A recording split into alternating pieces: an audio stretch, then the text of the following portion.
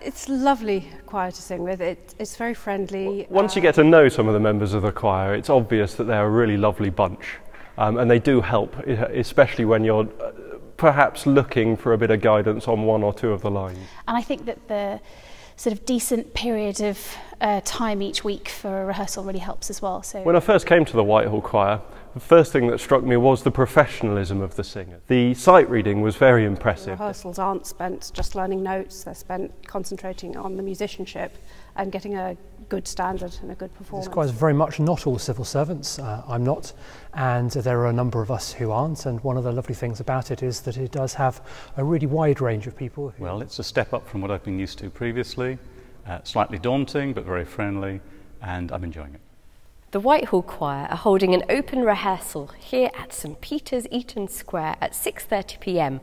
on Tuesday the 23rd of April.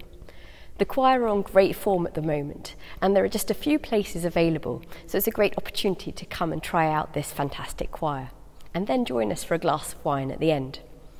Following on from our concert on the 28th of March at St John Smith Square, when we perform The Creation, we'll be starting work on some jazzy settings of Shakespeare, such as those by Shearing and John Rutter, and also some Shakespeare settings by Matthias and Emmylou Deemer.